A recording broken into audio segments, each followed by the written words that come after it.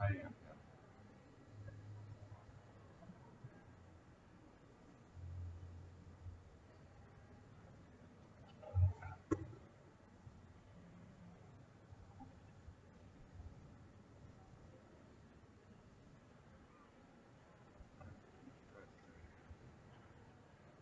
Yeah, there's house music.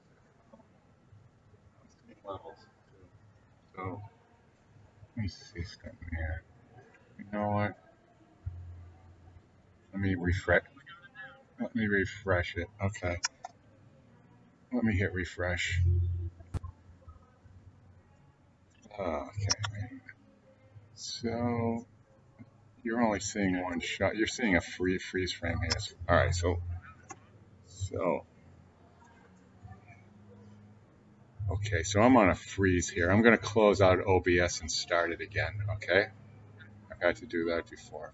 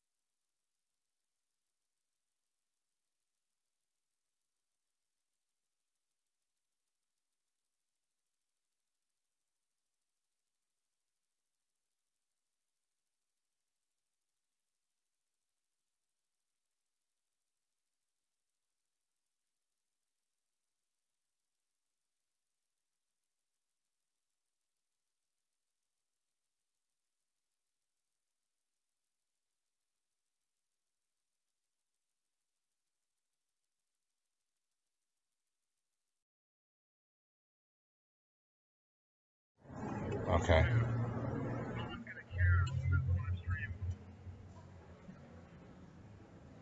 So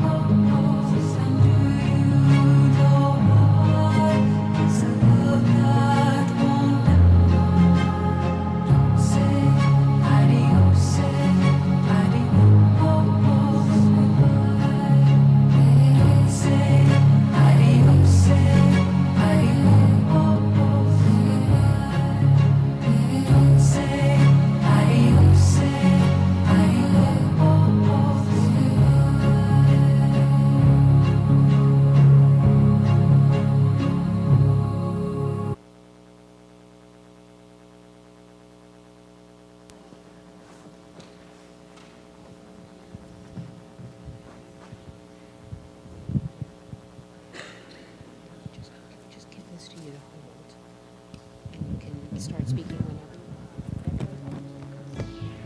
The first thing that struck me was how it looks. Takes you by surprise because it breaks from the norm. My name is Brody Neal. I'm a furniture designer.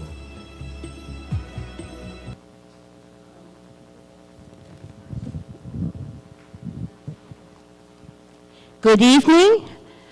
The League of Women Voters of Walpole, Westwood, and Dedham keeps falling off our banner, welcome you to this town hall tonight. The League of Women Voters is a nonpartisan organization. That means we neither support nor oppose any political party or candidate. We do, however, take stands on issues after careful study. Membership in the league is open to all men and women 16 years of age. I said 16, 16 years old. If you want information about the League of Women Voters, you can get some cards outside or contact anybody that has a league pin or sticker. We first worked with the Attorney General's office on human trafficking. We wanted to have a forum, and we were lost as to where to go. The AG's office provided such wonderful information with speakers and resources that we had a phenomenal forum, and we've taken action after that. So we're working very hard on the human trafficking situation in our communities. I met Mara Healy at a friend's holiday party. A group of us were talking about pipeline issues. I know this is not new to you folks. We were squished in the corner of the kitchen up by the refrigerator, and we were all complaining about what was happening to our poor communities. And Mara Healy said, I think I could do something about that. Let me work on that. And I thought, oh, she's just really, you know, trying to be nice to these party guests, and I didn't think any more of it. Well, she did do something about it in a big way, and we are very thankful. Mara ran to be the people's lawyer. You will hear about her work in the last 2 years pursuing justice. She's been a leader in our state and even at the national level. Back to our issues. We share concerns with the AG that range from voter protection to domestic violence to gun safety, and I could go on and on. We invited her here tonight to talk about these issues and much more. She will give a presentation, and then she will answer your questions. So, ladies and gentlemen, your Attorney General, Mara Healy.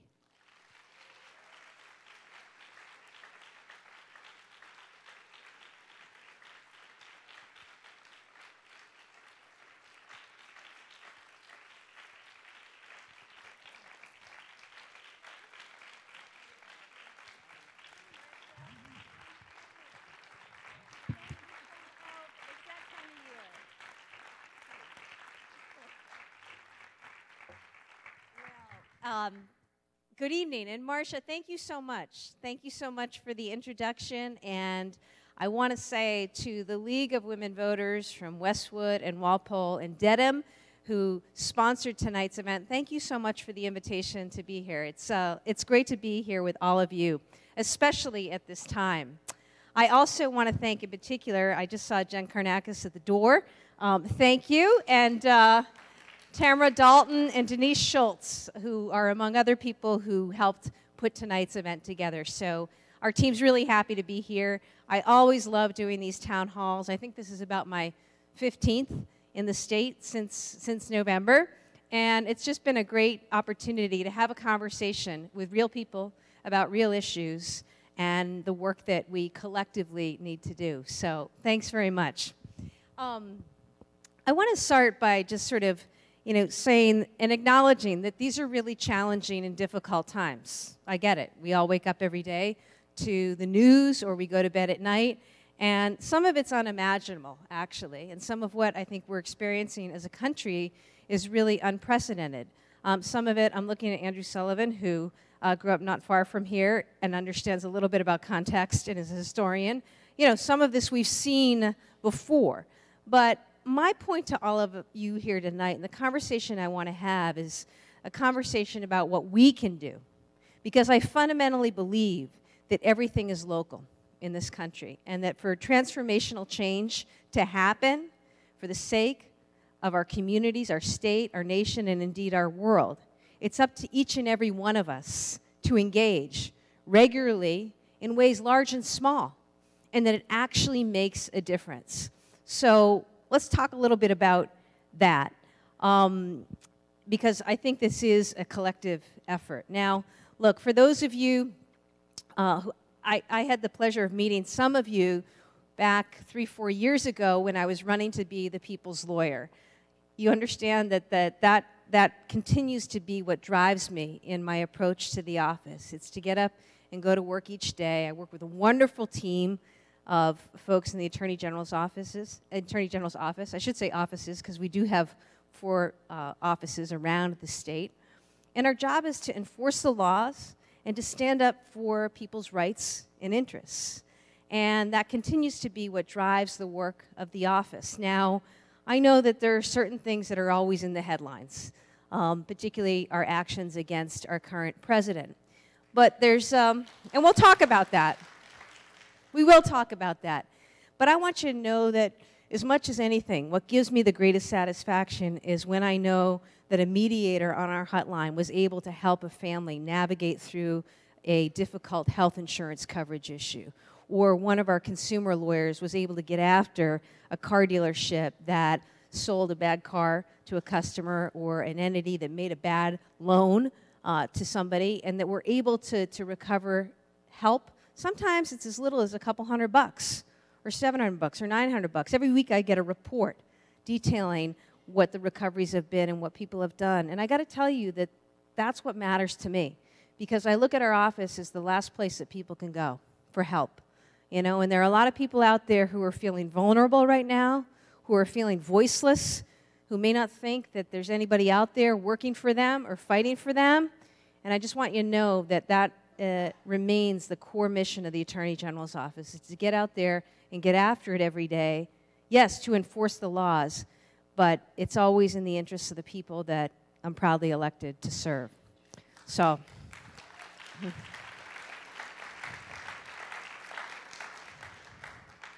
So, you know, a little bit more about that, because, you know, I will talk about some of the actions against the federal administration, but I do want you to know, I was recalling the story of Danielle. Danielle is typical of some of the folks that we've worked with in our office over the last several months.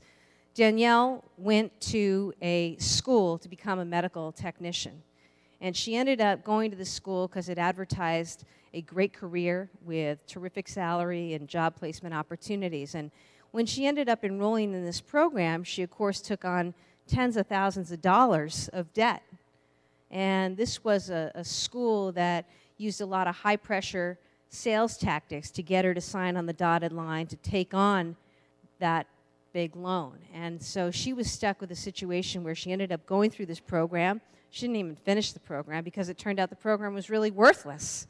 And she was stuck with boatloads of debt. And our office went after that entity, enforced the law, and ultimately got a discharge of her loan. And, you know, that's the kind of work that we do in our office. In Norfolk County alone, I think I just asked my team for the statistics because I knew I was coming here. There are 1,000 students that we've worked with in Norfolk County alone this year to get over $6.5 million in student loan debt relief. So I want you to know that, because, you know, one of the things I recognized when I started is student loans, $1.3 trillion and growing in this country. It's an absolute drag, not only on our families and our students, but ultimately on our economy. So I set up a student loan assistance unit in the office. If you or a family member or grandchild is facing student loan debt in an amount that, you know, you're afraid you're going to default, or maybe you're in default, please contact my office, because we are working regularly with students and families on better repayment plans. That's an example of the work that your Attorney's General office does. I mentioned some of the work around some of the bread and butter issues. You know, you probably wouldn't believe this, but just this year alone, we've recovered nearly $2 million for 373 of your neighbors who were taken advantage of by subprime car loans. That's a lot of money. Also, wage theft and debt collection. I have to look at my cards because I can't keep all these numbers in my head. But, you know, wage theft, in the last 2 weeks alone, we helped return $85,000 to workers who were stiffed by their employers, who did not get the wages that they were due. And those are the kinds of calls that we take and the kinds of actions we can take as an office. Now, I know an issue that probably many of you are all too familiar with. Anybody the victim of the data breach at Equifax? Yeah, just about everybody is. Actually, you all are, because the fact of the matter is all these credit reporting agencies compile this information. And as you may have seen, our office was the very first to sue Equifax for its really outrageous and egregious conduct, collecting our personal information, storing it in this digital warehouse, and then basically leaving the back door open so the criminals could come in. And not only did we sue, and we will hold them accountable, but more importantly, I've supported and helped draft legislation here that will reform the credit reporting agency once and for all. That's the work of the Attorney General's office.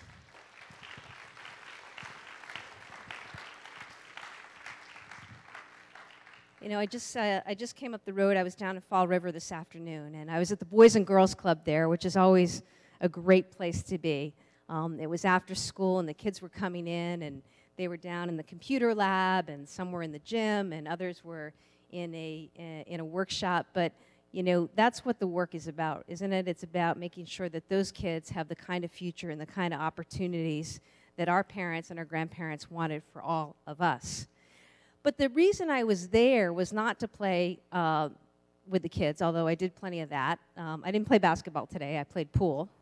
But I was there for a round table on what's happening right now on the ground with regard to the opioid crisis. I want you to know, folks, this remains my top priority. And we've worked hard over the last couple of years to get at this issue from a number of perspectives.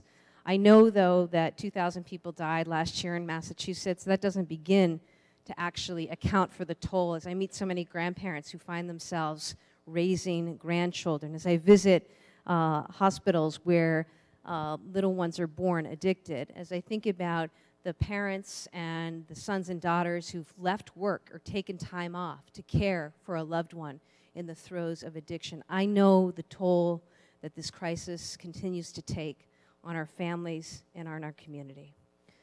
So I want you to know that it is my top priority, and here's what I'm doing. Recently, I announced that there was an expanded investigation that my office, along with other state AGs from around the country, are engaged in regarding the opioid manufacturers and distributors. It's the largest public health investigation of its kind, and I want you to know the goal of our investigation is to get answers, to get to the bottom of this. I want to know what those manufacturers and distributors knew about the products they were pushing, the harm that they may cause, and what they chose to disclose or not disclose to the public. We need answers. I'm limited in what I can say, obviously, because this matter is under investigation. But I want you to know that this has been an all-out, all-consuming effort. It will continue to be. In this age of political divisiveness, I'm heartened to say that there are 40 Democrat and Republican AGs. We're all working together to get to the bottom of this, and it starts with this investigation.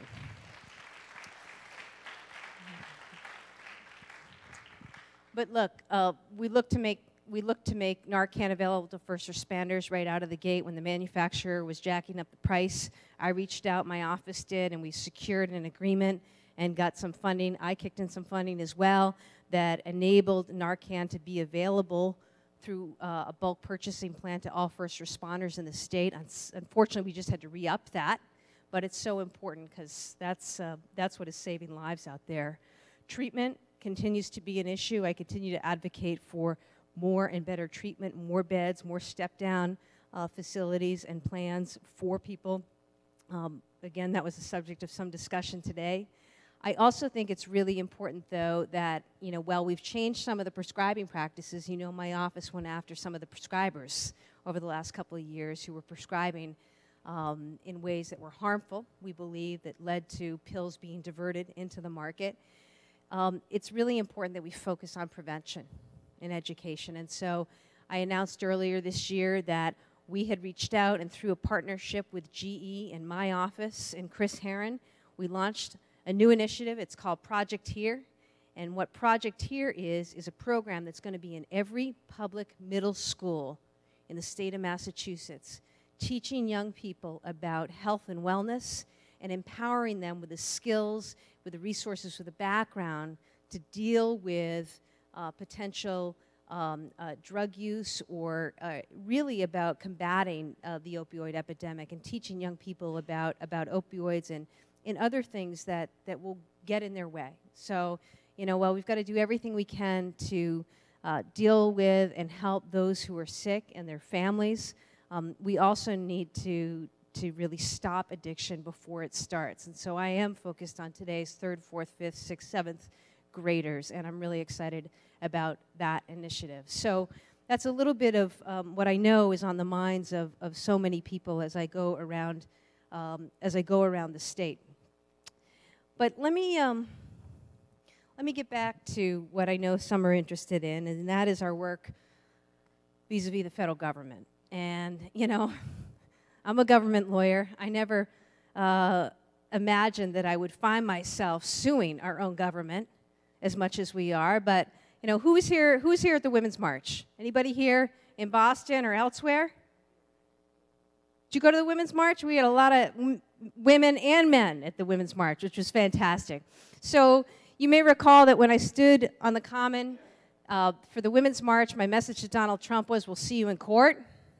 Now, I never thought it would be so soon or so often, but my job as your Attorney General is to stand up and enforce the law and to make sure that the rule of law is upheld, because I fundamentally believe that our whole democracy falls apart, our whole government falls apart if we don't have respect for the rule of law. And unfortunately right now we've got a president who continues to show a callous disregard for the rule of law. So that's why we're suing him, because no one is above the law, even the President of the United States.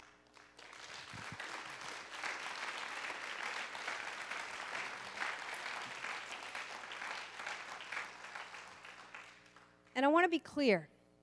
Whenever there's an executive order, whenever there's some announcement out of D.C., the first question I ask myself is, what does this mean for Massachusetts?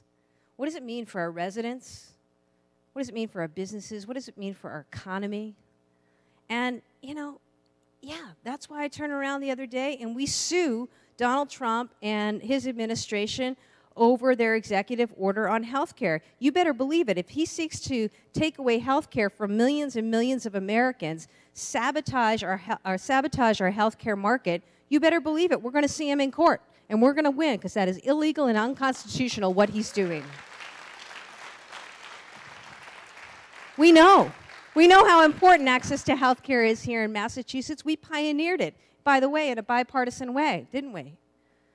Go back a couple weeks ago when they came out with that rule, 2 rules actually, on contraception. They want to allow a boss to make decisions that should be left to a woman and her family. When have we heard that before? Not only did they come out with a rule that would basically allow an employer to impose his religious objections on his employee. Think about that. Think about that if you showed up at work tomorrow and your employer's religious objections, religious views would govern your access to health care and needed preventative health care services. What's worse, they came out with another rule that's even more sweeping. They said if your boss, if your employer has a moral objection, define that. They'd be able to impose that on you. So you better believe it, we sued, and we're going to win there, because we're not just talking about women's access to needed health care, which we are. We're also talking about, such an important piece of ensuring that women have an ability to stay in school, get an education, join the workforce, continue in the workforce. We know what this is about. This isn't about religious freedom. The law already protected religious freedom through exemptions that were part of the ACA and then later addressed by the United States Supreme Court. This is not about religious freedom. What this is about is continued efforts to hold women back. And this is an administration, Make America Great Again, to me is just code for holding a whole bunch of people and a whole bunch of progress back. And so we'll continue to see him in court on issues like that. I think about Betsy DeVos, what she's doing to our students. I can't believe it. I just talked to you about the student loan work that we're doing, right? We worked so hard with the Obama administration to get in place rules that would basically say, hey, if if you're one of these for-profits out there, like a Trump University of the world, and you basically, you know, go after and engage in predatory activity against students, and by the way, the U.S. taxpayer, because we are footing the bill for all these loans, if you do that, then we're going to turn off the spigot. And by the way, those borrowers, those students who were victims of fraud, their loans are going to be wiped clean and they're going to get a fresh start. It makes sense. They were the victims of fraud. What does Betsy DeVos come in and do? She says, we're not going to enforce that rule. Nope, I'm not interested. Now, it's no surprise, of course, given where she came from, and now given the fact that she has hired a whole bunch of executives from the for-profit industry into the Department of Ed. But that's why we sue, because I got thousands of students here in Massachusetts who've been the victim of predatory practices who need that relief. It's just not fair. I think about Scott Pruitt, right? Now, Scott Pruitt I know because I served with him when he was the Oklahoma AG. And his playbook is the same. He is the attorney general who would be sent letters from the oil and gas industry. He'd cut and paste them, sometimes not always cutting and pasting them. A couple times it got through with their actual letterhead. But usually he would switch and put the Oklahoma AG's letterhead on those letters. And off they'd go to Congress or whomever into lawsuits. Well, he's doing the same thing now as our EPA administrator. It's bad. The good news, folks, is we've sued him a number of times. We've already won twice. They tried to roll back. I want you to know this because it's important to know about the wins we're collecting along the way. They tried to roll back the limits on methane emissions. Who does that, right? It's like science, data, you know, we know. Roll it back. Why?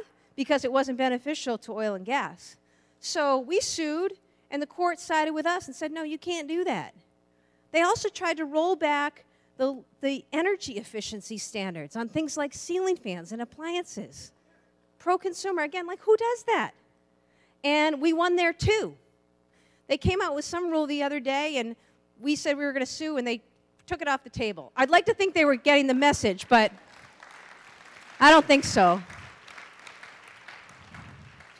So, you know, I just want you to know that this is the work that we're doing, and this is the reason why we're doing it, because every time they do something, you know, I think about what it means for folks in Massachusetts. I remember that day back in January where I was literally flying into Logan Airport Saturday afternoon, and it was the day that the travel ban 1.0 was going into effect. 1.0. So I remember asking to be brought right over to the international terminal, and I saw the most amazing thing there. I saw lawyers volunteering, showing up at the airport. I saw social workers and translators who were so upset about what was happening, showing up at the airport to offer their assistance and services. I spent the next several hours on the phone with lawyers and staff in my office, as well as folks at our major teaching hospitals who had star residents and medical fellows and personnel overseas, unable to or concerned about whether or not they were going to be able to come and work here or continue to work here.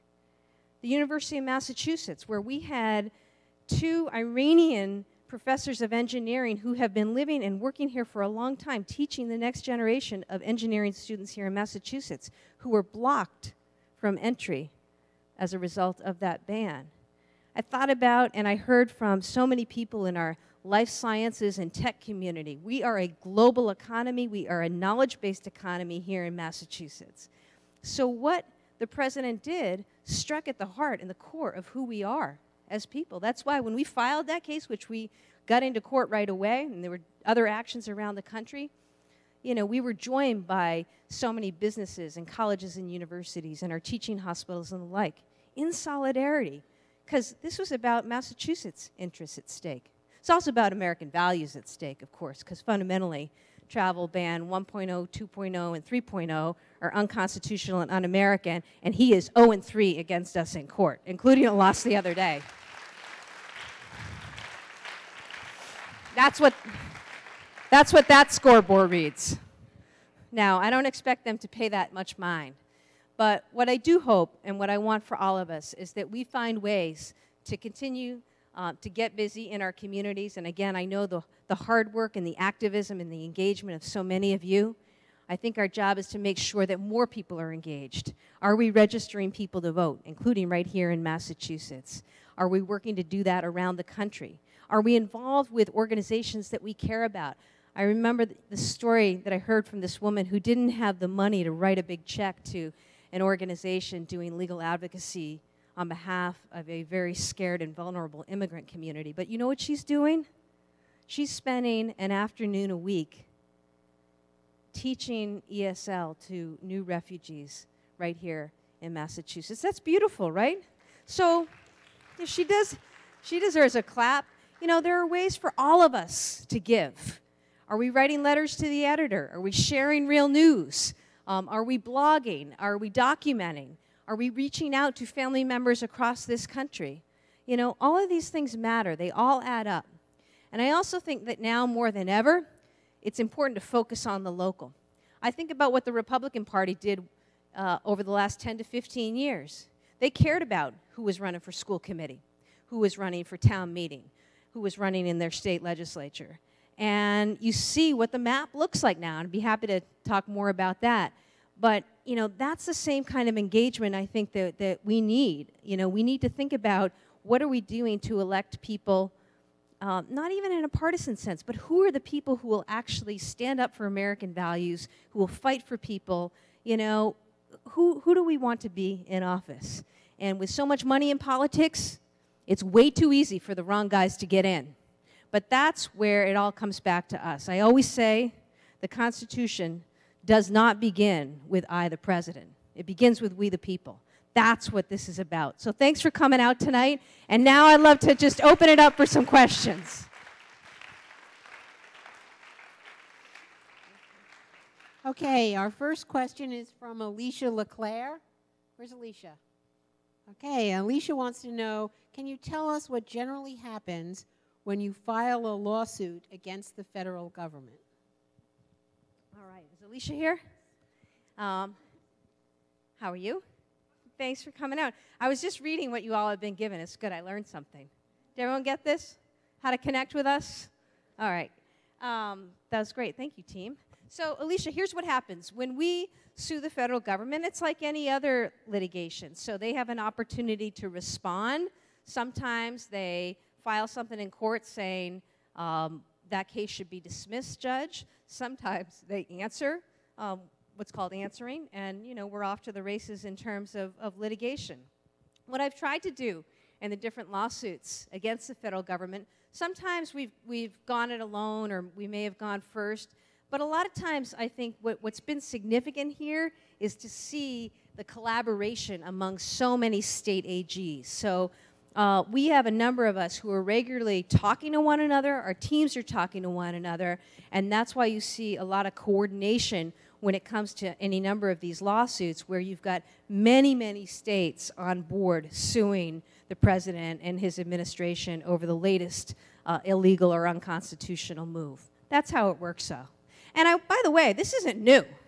You know, 10 years ago, this is the 10th anniversary, I should say, of a really significant ruling, Massachusetts versus EPA. Massachusetts, your AG's office sued George Bush's EPA for its failure to regulate greenhouse gases. And that case went up to the Supreme Court.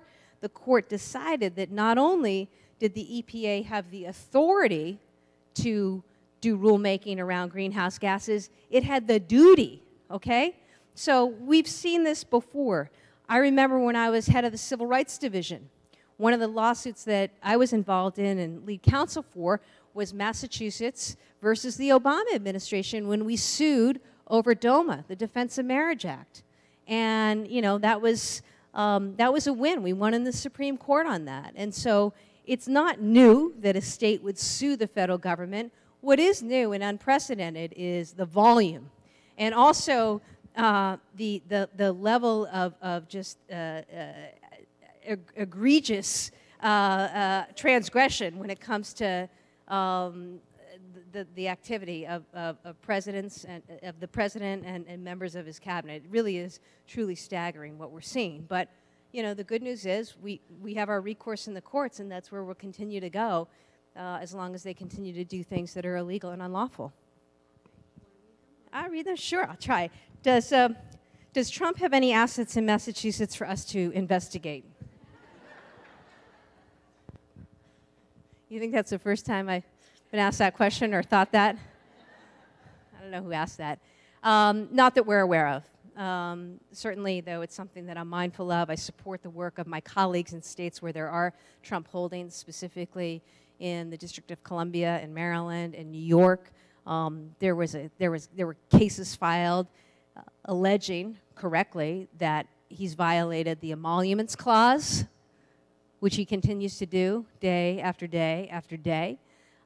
So we're supporting those efforts, but I'm not aware of, to the extent anybody is aware of, please let me know.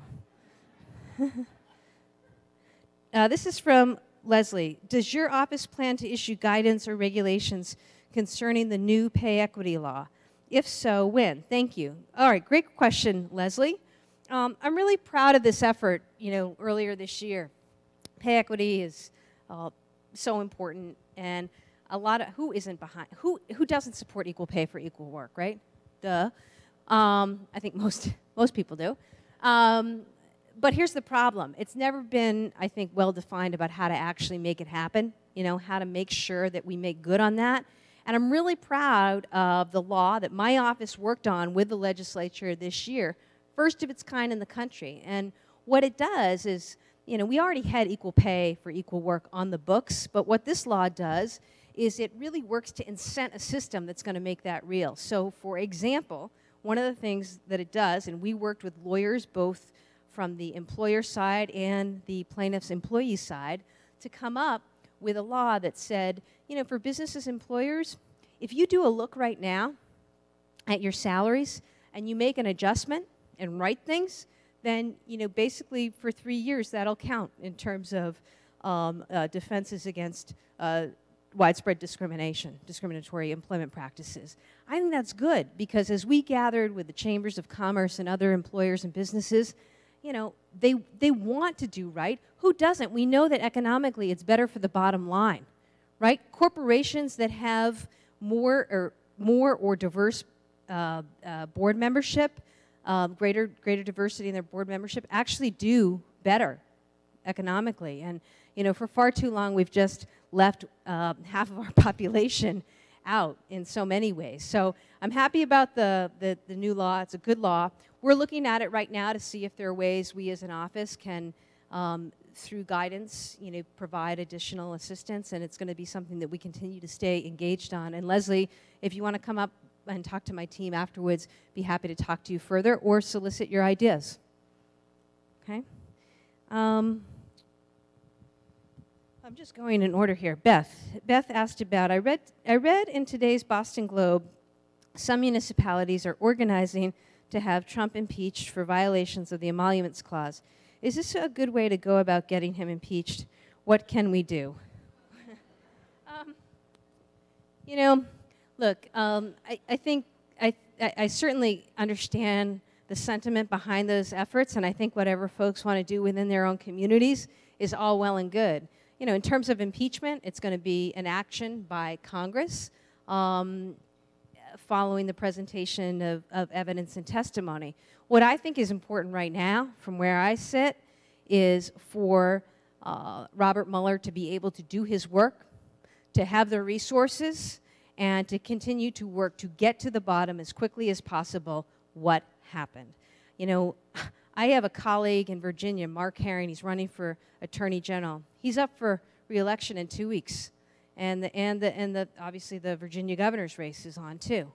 We still haven't looked at those voting machines. You know, I fundamentally, before next year especially, we need to get to the bottom of what happened. We need answers, and more than anything, we need to make sure that this never happens again. So let's let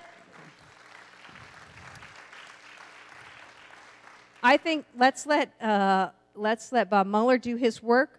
Let's let members of Congress do their work on the committees, although, you know, I don't have as much hope or faith in that process. But I do think that every day, people speaking out, continuing to say this is wrong. You know, look, so I'm a Democrat, but I work with Republicans, and within our democracy, we got to respect differing views, right? And we can have policy debates and discussions. But there are some things that, as an American, are just right and wrong. And it's that fundamental. And I wish we had more people like John McCain speaking up that were willing to put their country ahead of party right now. But until then, I think it's up to all of us to speak up and speak out when things just aren't right. Okay. Anybody want to raise their hand too? I'll work through a few more, but I also want you to know, just because you didn't write on a card, you could still ask a question or comment. Okay, this is from Deb. How do we continue to get high school kids involved in making progress on the important issues in our state right now and in the future? Well, God, this is one of the best parts of my job. I get to see and interact with young people all the time. I spend a lot of time with young people who are organizing, not just in their high schools, but in their junior highs. Amazing. And I think that one thing that has come out of the November election is a whole new level of engagement and activism. And, you know, as upsetting as it has been when I hear parents tell about having to explain to, say, a 7-year-old son what the B word is, having just heard it from the president's mouth, you know, the other side of that is I find young people, boys and girls, more engaged than ever. And that's a really good thing. So they're organizing, whether it's on environmental issues or issues of health care or immigrants. They're standing up in their communities. The other day, I was down in Foxborough, not too far from here. I was down at Gillette because Robert Kraft and I were hosting there leaders from our Game Change program. You may or may not remember, but a year and a half ago, a couple years ago, you know, I was asked about Deflategate and my views. And you have to get used to, as AG, you get asked about anything and everything, whether it's in your purview or not. My view is Tom Brady had all the, you know, great lawyers in the world, and no, we weren't as an office going to be representing him, though we were asked. But what I did say is that the NFL has its priorities out of place, you know? They should be focused on domestic violence and sexual assault, pervasive in the league. And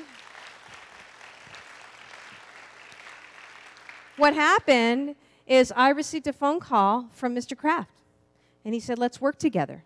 And our teams got together, and we came up with this program called Game Change, and now, a year and a half later, we are in over 100 high schools and now middle schools. We just launched in middle schools with our Game Change program.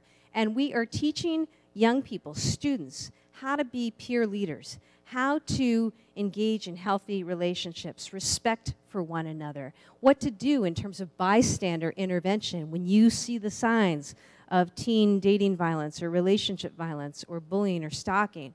And, you know, I say this just because I was so moved by these young people who, through this effort we launched, then on their own over the last year had designed their own curricula to supplement what we were doing, and were out there training and teaching and doing all sorts of advocacy. And it was like so inspiring to see them do this work. So, look, our young people are our greatest asset. It's why somebody like me does the work that I do, because it's all about, you know, I think about my little nieces and my nephew, and I think the responsibility of all of us adults, and I wish there were more in charge in places of power, I fundamentally believe our responsibility is to leave this world a better place than the world we inherited. And isn't that the bond? Isn't that what ties us generation to generation to generation? That's why we do this work.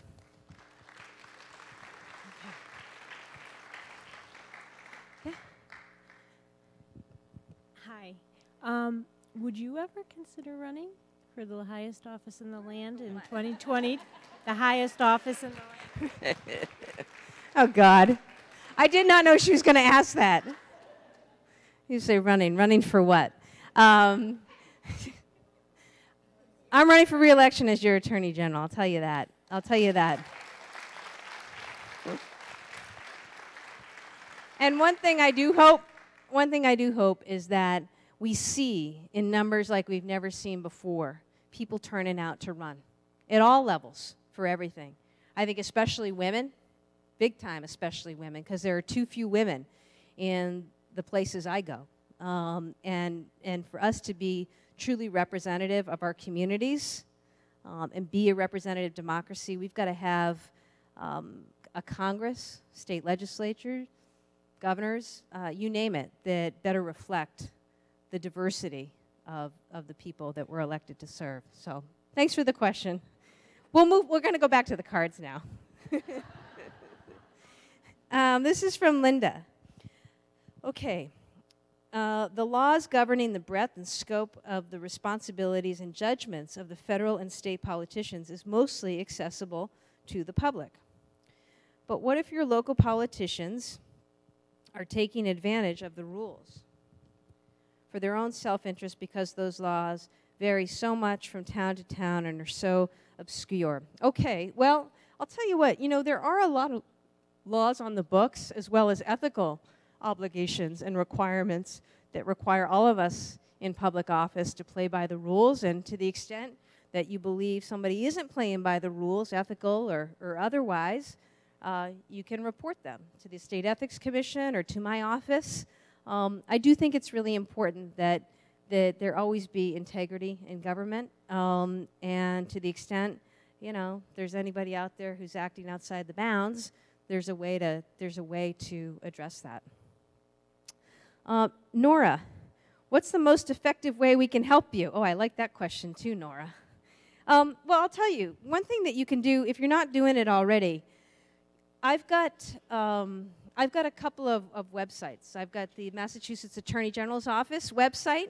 I encourage all of you to go on that, and I encourage you to scroll to the bottom and then follow us on Twitter if you're not, or Facebook or Instagram.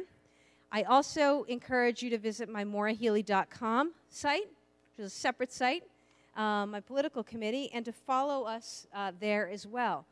Day in and day out, we're really trying to get out information to the public. In the immediate aftermath of the news about Equifax, not only did we sue in court, but we put up and we continue to refresh what you need to do, what steps you need to take to deal with the Equifax mess. And to the extent you can then share that with your networks, that helps me a lot, because it helps me get the word out. This is about protecting people, standing up for people's rights and interests here in Massachusetts. And you can help me by following me and sharing what we're doing. The other thing is that if anybody wants to get involved in what we're doing, I am running for re-election. And so I always welcome those who might be willing to organize or volunteer in their communities. Please get in touch with my committee about that, and there's contact information at the bottom of this sheet. But mostly, folks, just keep engaged. If you can talk to your grandchildren, if you can talk to your coworkers, if you can have a discourse, even and especially with people with whom you disagree, that's where we need to be. There's too much rancor. The political discussions are too partisan in my view, too coarse. I don't even know what's news sometimes on TV. A lot of it just seems to be opinion after opinion, and who are the 4 people you can pop up tonight on some panel, and it's like any one of it. I mean, God. So, trying to be attentive to actual news and information, and then being willing to share that and engage. And I do think especially, if you can find a way to work with somebody who's got a different view on something, to find some common ground to move forward in your community, that's a really good model. It's a really good thing to be doing. Registering people to vote, though, sadly, we left a lot of votes on the table in Massachusetts. I live in Boston. Don't hold that against me. But it's a lovely place. But we just had our mayoral primary back a few weeks ago.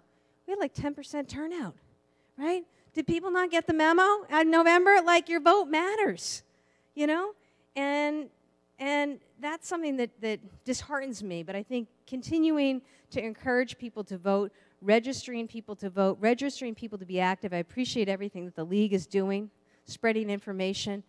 That's really good. And finding and supporting good candidates for office is really important at all levels. I can't tell you how often I'm working with partners, No one politician, no one government agency or office can go this alone. It really takes partnership and collaboration. So those are some ideas. Let's see. You know, Karen, do you have any suggestions for improving the ballot question process in Massachusetts? Would it be constitutional to limit ballot question donations as candidate donations are limited? Okay, that's an interesting question. You know, so one of the things that I do is, as AG, one of my jobs is to review all the petitions that come in every August to get things on the ballot.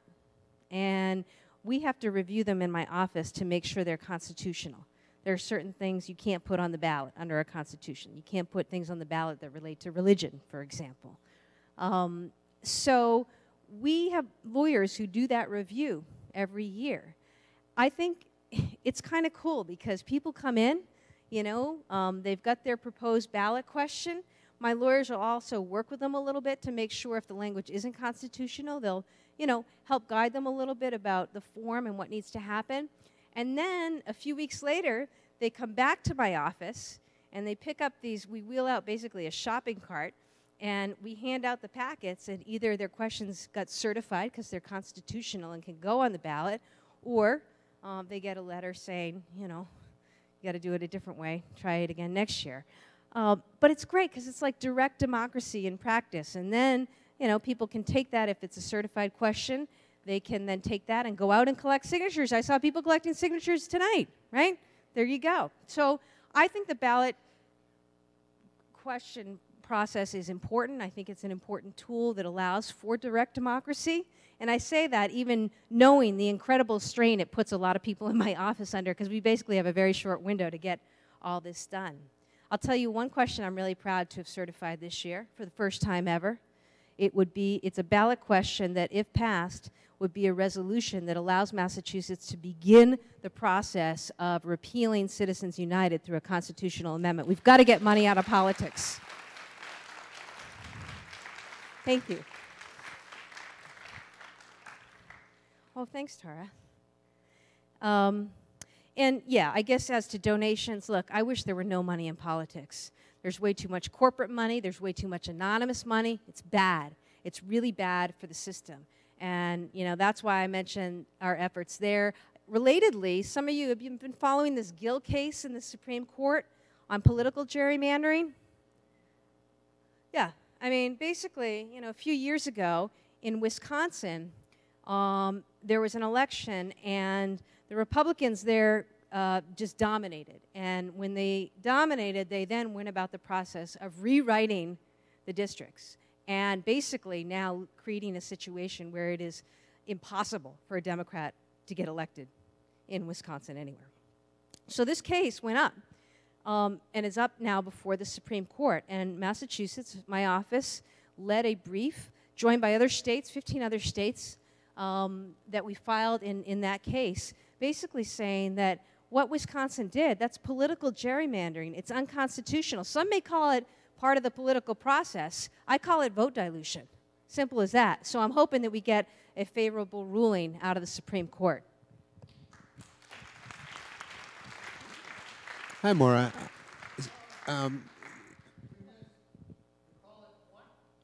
Vote dilution. You know, because it ends up, if it's so rigged, you know, things are drawn in such a way, your vote doesn't count.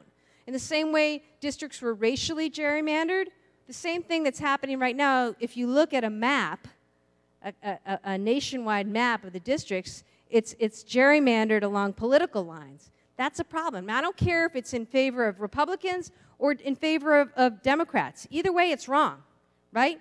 You know, one person, one vote. So I'm hoping the Supreme Court does the right thing. Thank you. And thank you for being here tonight. I really appreciate it, and I'm sure everybody else does. Speaking of constitutionality, more and more I hear of things happening in Congress where Democrats are just completely shut out. Is that constitutional? And whether or not it is, how can we as individuals do anything about that? Vote them out.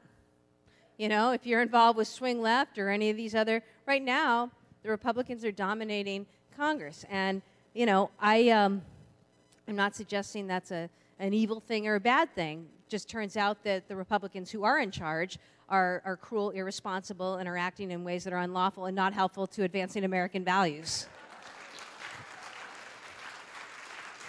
I mean, and I got to say, sometimes, you know, I left a job in private practice. I was very happy in a law firm. I had a great practice and a great life, and I don't understand why these people do these jobs, you know? And at some point, I don't know if it's power or ego or what takes over, but it's frankly disgusting. And to see the gutlessness of people like Paul Ryan and Mitch McConnell, I mean, give me a break. Now, I don't know enough about the process. I'm not a parliamentarian. I don't know about those rules. But I do know this, that the best way to deal with it is vote them out. And so whatever you can do here to support people in other districts, adopt a district, you know, find a candidate somewhere, register, go back. College roommates, people you worked with, your kids, where are they? Their friends. You know, what are you doing to help support people in other districts, and also take care of our own, too. You know, you got to make sure the people that you have the opportunity to vote for, that you're voting for, and others are too. So I think that's the best way to do it. And, you know, look at what's gone on with health care. You seriously, I mean, again, we can debate policy, Democrat, Republican, liberal, conservative. That's cool. That's a democracy. But we have got a president of the United States who is sabotaging our healthcare market, as evidenced by the fact that insurers and hospitals and plans, everybody's speaking out against it, except for these gutless Republicans who, I guess, are about to bring up repeal and replace once more. What are they thinking? So hold them accountable and vote them out is what I would say. And it can happen. It can happen. You know, there's some great candidates running in different congressional districts, and you know, find one you like and see what you can do. It's not just money, folks. You know, you can be part of networks. There are people who are here who are calling on behalf of candidates in other races, in other districts, who are doing social media, who are doing digital, who are, you know, writing letters to editors. There's a whole bunch of things that we can do to help people in other places, but vote them out. Okay. No, thank you. It's a great question. This is from Bree. Did the electric reliability study take into account the decommissioning of the Pilgrim power plant, which is the last coal-fired electric plants? So, you know, the answer to that is yes. Basically, a couple of years ago, my office basically went out and had an independent analysis. We didn't do it.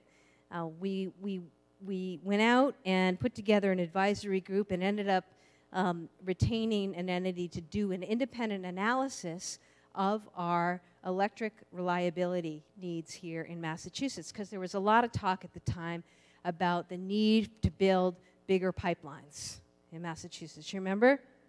And Kinder Morgan was coming in, and they were going to lay down, you know, this expansive pipe that was also going to be expensive.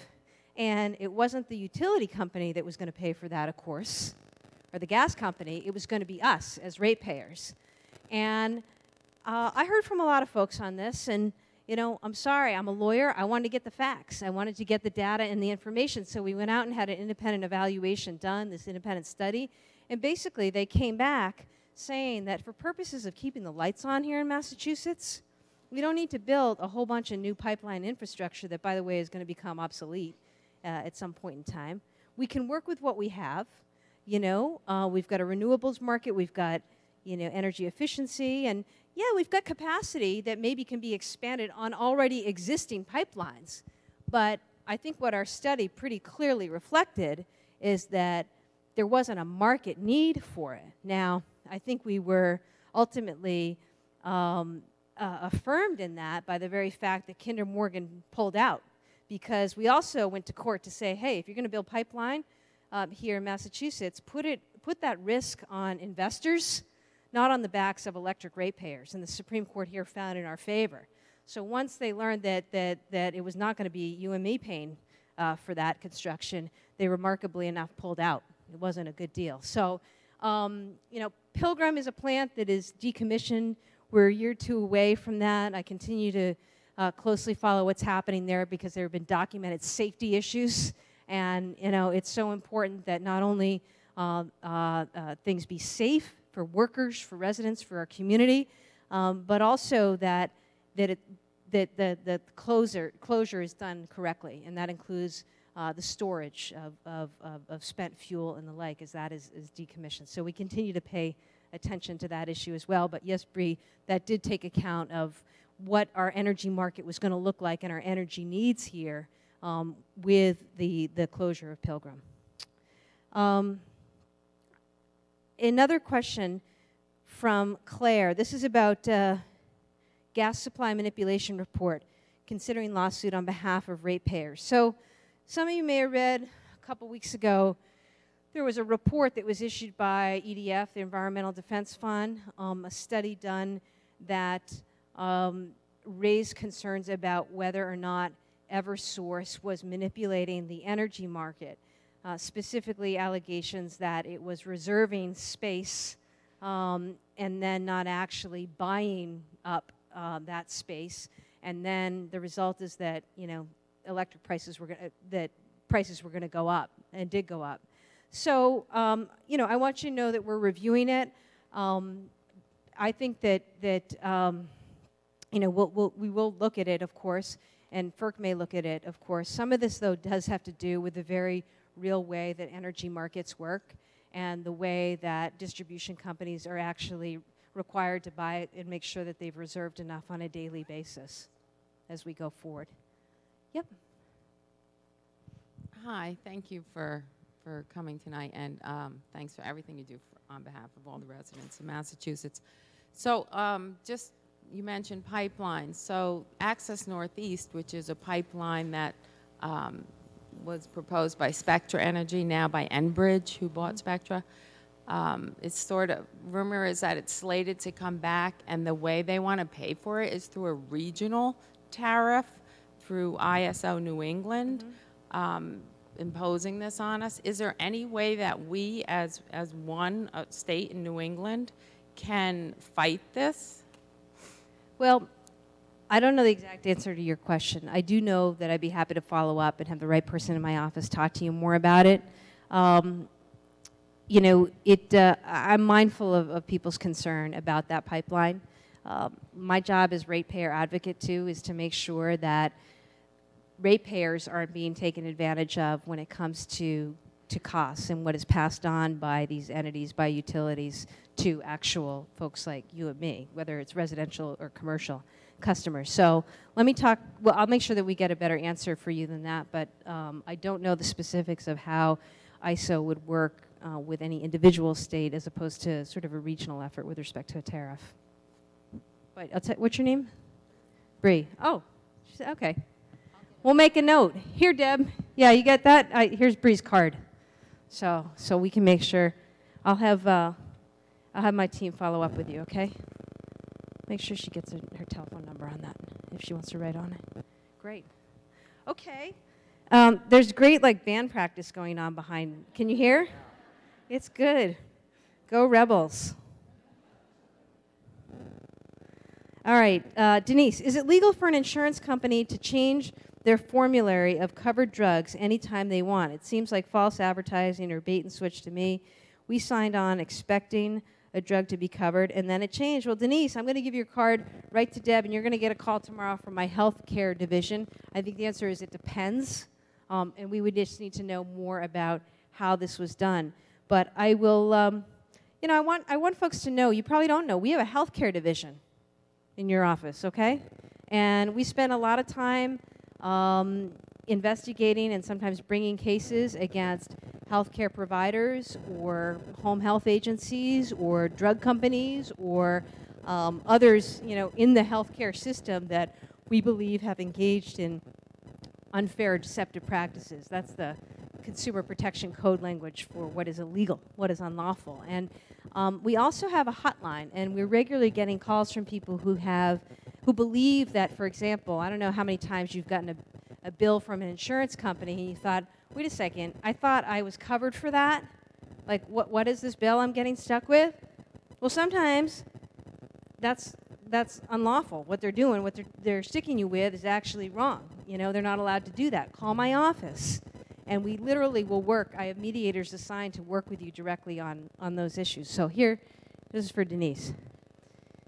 Anne, as privatization converts our school districts to quasi-public institutions, how can we inform parents about the dangers of uninformed school charters? Yeah, you know, this is part of the problem with like a Betsy DeVos-led administration and Department of Education. You know, I'm the proud product of public schools. My mom was a elementary school nurse. My dad was a public high school history teacher, social studies teacher, and coach. He was also head of his teachers union. And, you know, I am so proud of the education that Tara and I and our 3 brothers and sisters received, you know. And public education, the cool thing in Massachusetts is we actually bake that into our Constitution. Every child here is entitled to an education. And I think that Massachusetts has so much to be proud of, including having the first public school in the entire country in history. So we need to stand by those values. They've served us well. They're the leveler.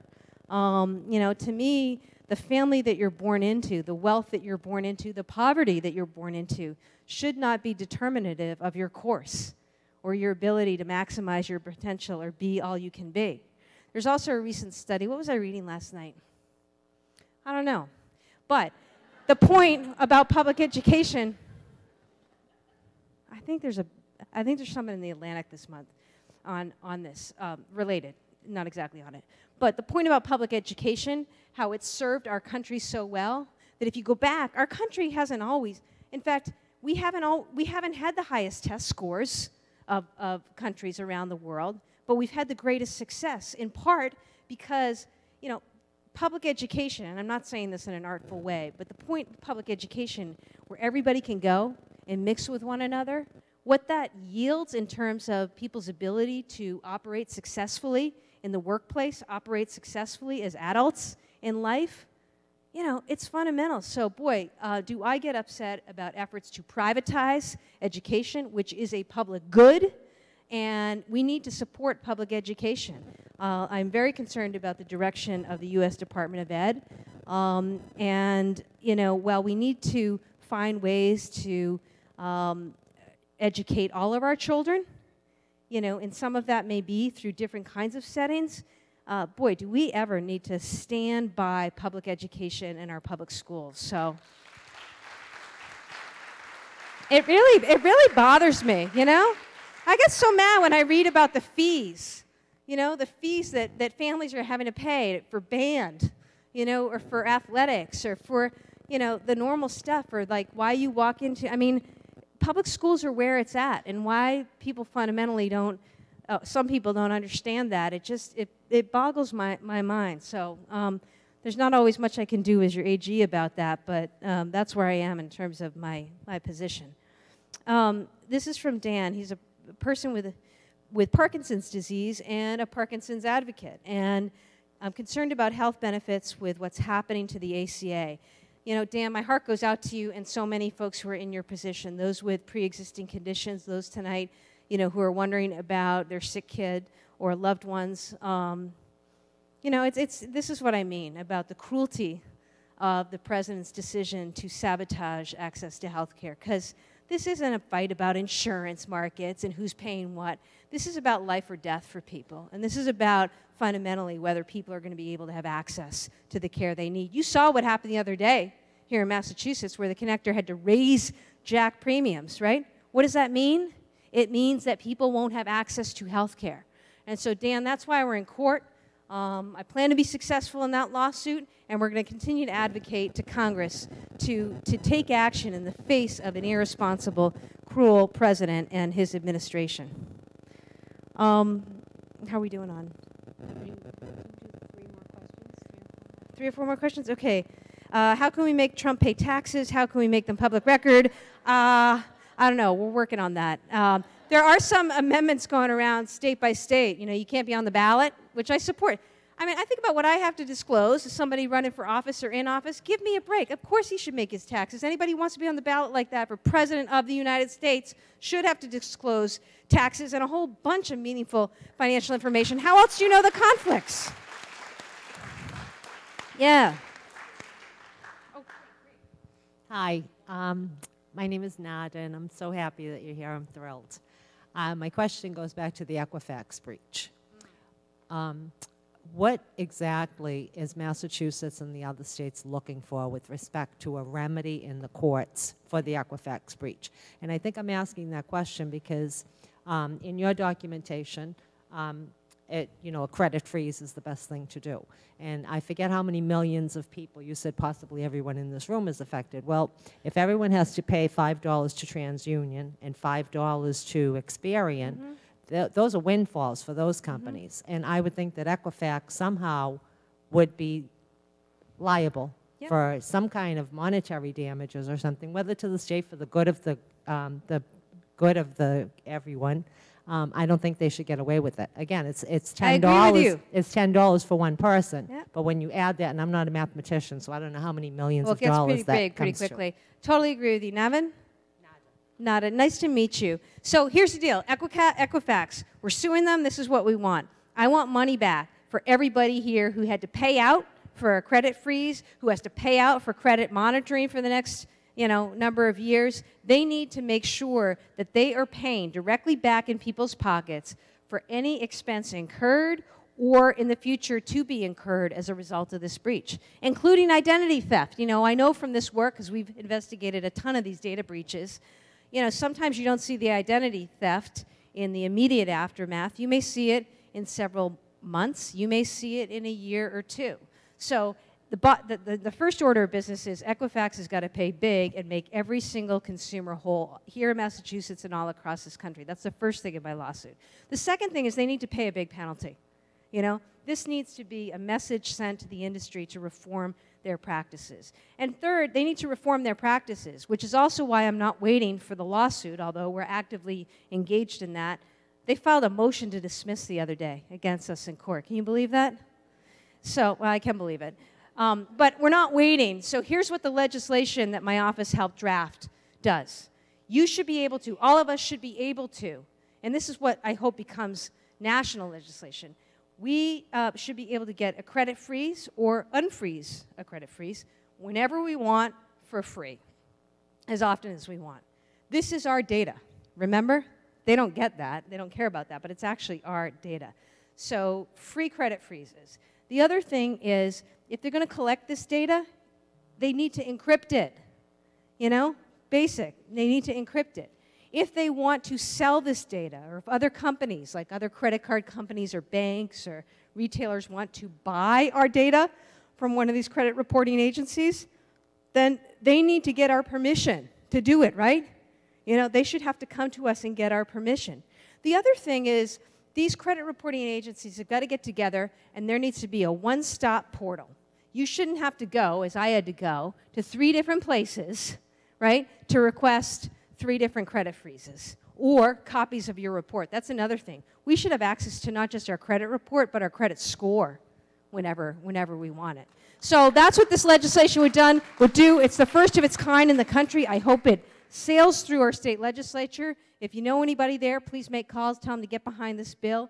But that's what we need in terms of reform. It's outrageous, but another example of where the incentives have been all wrong, have been backwards, and it's on the backs of people like you. It's just not right. So I think that's what this whole experience has made really, really clear, and why I was so adamant about being out of the gate with a lawsuit. And also, go on my website. We continue to post information there in terms of tips. If you haven't checked your credit report lately, you get 3 free credit reports a year. I do think it's worthwhile to check that. Make sure that what they have listed actually reflects, all the credit cards you have or the bank accounts you have. Make sure that you're checking that now. If credit freeze isn't for everybody, if you're in the middle of refinancing a mortgage, or you need a car loan or a student loan, then obviously you need access to credit. But after you do that, my view is shut it down for the time being, because that's a way to protect against somebody else opening a new account in your name. 2 more? Okay. We'll see if I can combine a few of these. Okay. We just did that. Supreme Court ruled limiting campaign donations. Yeah. Okay, we talked about campaign donations. Okay, I think that, why don't I talk about criminal justice reform? I have 2 questions about criminal justice reform. It's a really important topic. It's a live topic right now in our legislature. I'm somebody who was a civil rights lawyer and was also, a prosecutor. And I believe deeply that now is the time for needed criminal justice reform in Massachusetts. I think it's a good example of, in the midst of everything else that's going on, what can we do here at the local level that'll make a difference, that'll be meaningful in people's lives? I think criminal justice reform should include a few things. Emphasis on treatment. We've got people, not just young kids, but others, especially now with this opioid crisis, who are coming into the system fed by addiction or maybe, a bad move or bad mistake as a young person. It seems to me we'll be smarter and better off if we create situations where we're supporting diversion programs, where we're providing resources to people, including for treatment for substance use and mental health issues. So often in our district courts, if you show up on any given morning, you'll see so many people who have one or both of those that somehow landed them in the system. I think we do need to reform some of our sentencing practices, and I've been out there as somebody who supports the repeal of certain mandatory minimums for certain drug offenses. I think that's important. I think on the back end, we need to support reentry programs, but this takes money, it takes resources. Instead of letting people out, let's get them on a path to success and make sure that they're getting the counseling and the services that they need so that they can be successful when they get out. Job training, you name it. And, because people are going to get out, and the vast majority of people are going to get out. And it's beneficial to all of us as neighbors, as members of the community, for them to be successful in that. So, I think that we need more when it comes to better reentry programs, support for some of the programs that are already in place that we just need to amplify. So those are some of the things that my office is working directly on. I also, if you go to my website, I have a letter that sort of outlines where the positions that we've taken as an office. There are things like raising the amount that amount of money before you can charge a felony, for stealing, because for far too long it's been too low, and unfortunately, a lot of people were getting charged with felonies when we just need to raise the limit. I think we have an agreement of district attorneys there as well. So there are some small things, like last year, when I supported, we got behind getting rid of the automatic suspension of driver's licenses for those who've been convicted of drug possession offenses. That's important, because if you've got that hanging over you, it impacts your ability to, not only get a license, but potentially get a job, get to school, take care of yourself or your family. So I encourage you to read what I've got up there in terms of criminal justice reform. But I really hope that here in Massachusetts we can make good on that this year. And I'm going to continue to work with the legislature on that. Let's see. How can we as individuals combat the far right and their devaluation of our rights? We talked about this, Doug. Okay, good. Does anybody else have one more question? Sure. I'll do these last 2, and then we'll draw to a close here.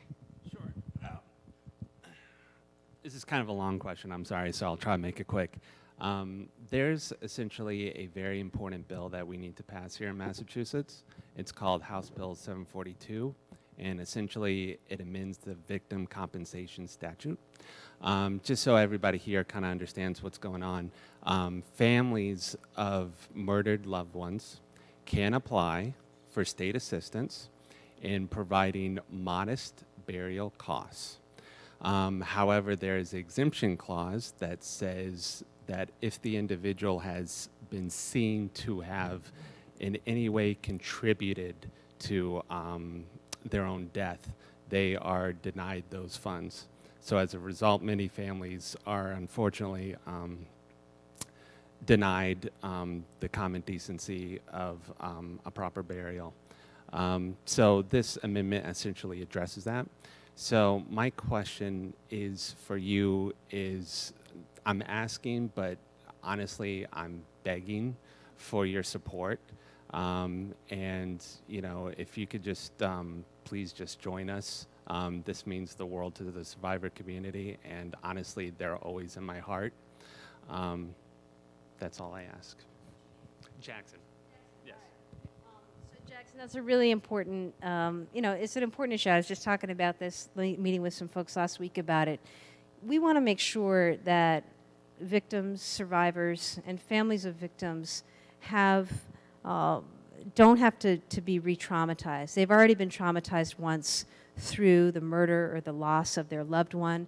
What we don't want to see happen is financial hardship become a way to further re-traumatize them. And you can imagine how traumatic it is if they're not able to pay a burial or funeral expense. Under our state victim compensation statute, if you're the victim of a crime, a violent crime, your family, then you're going to be entitled to compensation, which my office actually administers. I have a victim comp division. And people will apply, and then we'll give out the victim comp money. I give out all of it every year. Whatever I get, we give it out. And it goes to medical bills, counseling, too, because a number of people will need counseling, and also the funeral and burial expense. There is an exemption that said that if you were somebody who contributed to the commission of the crime, your family wasn't going to be eligible. I have worked, in my office is working directly with Representative Carvalho on changes to that language because, again, I want to make sure that families are not re-traumatized. And I think it's a heartbreaking scenario. So I think there are ways to do that, and we're going to continue to work with the representative and advocates to get that done. And my hope is we can get that done this year. And I want you to know, too, when it comes to the victims, the first call I made after Las Vegas, I made a couple of calls. One, I made calls to some of the families that I'd come to know through Sandy Hook, through Orlando, and I reached out to them because you can imagine what that experience recalls. But the next call I made was to my Republican colleague, Adam Laxalt, who is the Nevada Attorney General. And I said to him, let us help you. We've been through the marathon bombing. We understand what you're going to be confronting here. And I was really proud. I want you to know that we sent advocates out from our office to work with them directly. I met with them this morning, and it was incredible, the stories that they told me about their experiences. They were in an indoor arena, and basically their job was to greet family members as they came through, and the lines, just went on for days, and to help them navigate through accessing counseling, accessing the Red Cross, literally collecting their possessions that were left on that concert field. And, that's the humanity of the work. I mean, that's what we're about. And I was really proud of our team, your team, being able to do that. And it's not a time for politics. It was the right thing to do. I did speak with him, though, more recently, and he and I want you to know from that experience, and again, this is a Democrat AG and a Republican AG. We've co-authored a letter. We're now up to, I think, 35 other AGs, and it's growing, to support the federal legislation on bump stocks and eliminating bump stocks. So let that be,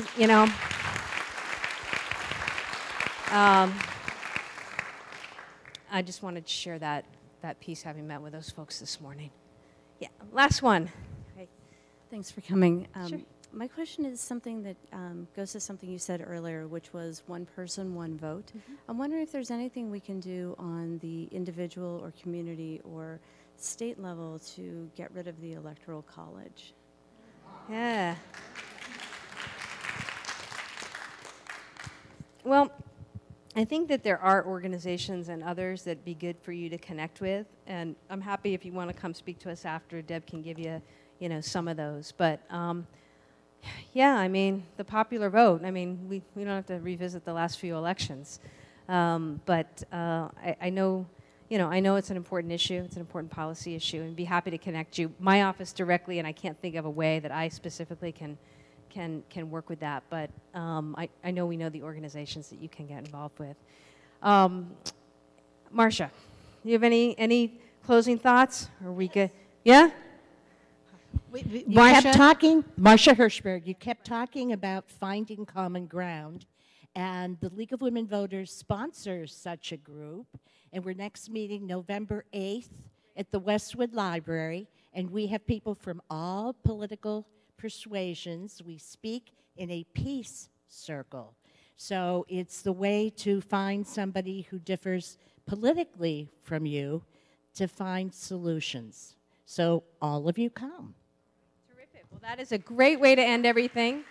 Thank you all for coming out tonight. Thank you for caring about your community. Thank you for caring about your country and future generations. And let our office continue to be a resource to you. You can contact us online or through email or Facebook or Twitter, and tell me what I need to know. But, you know, again, I just really appreciate y'all coming out tonight, and I just beg of you, and I know you will, just stay active and stay engaged, and we will all move forward together. Thank you.